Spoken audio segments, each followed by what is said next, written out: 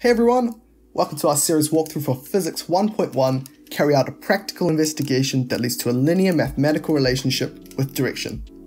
This standard is for level 1 with 4 credits and is internally assessed. In this series, there are 6 lessons which will go through most of what you need to know to get an excellence in P1.1. In lesson 1, we'll go through an overview of the task at hand. In level 2, we'll look at the aim and the variables.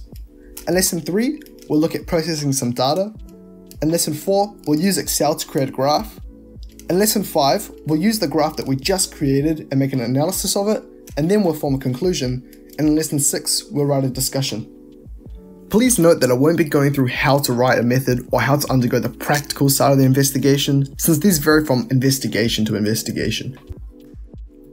Cool, so the following is a task that I've created that I'll be using throughout the walkthrough. Trampoline springs.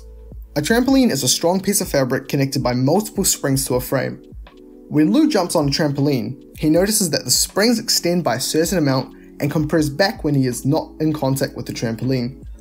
Lou also notices that when his friend Ethan, who is heavier than Lou, jumps on the trampoline, the springs extend by a different amount.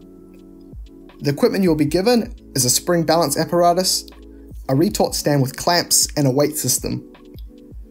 In this investigation, you're required to find the relationship between the force exerted by the spring of objects of different weights, or the weight force on different objects, and the distance a spring extends, which is labelled as x.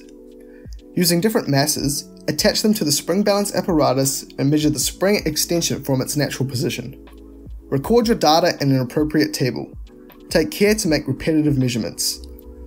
A relevant physics theory, referred to as Hooke's law, suggests that the relationship between force and extension is given by F is equal to negative kx, where F is the weight force acting on the mass, x is the distance that the spring has extended following its initial position, and k is a proportionality constant called the spring constant. It is a measure of the spring's stiffness.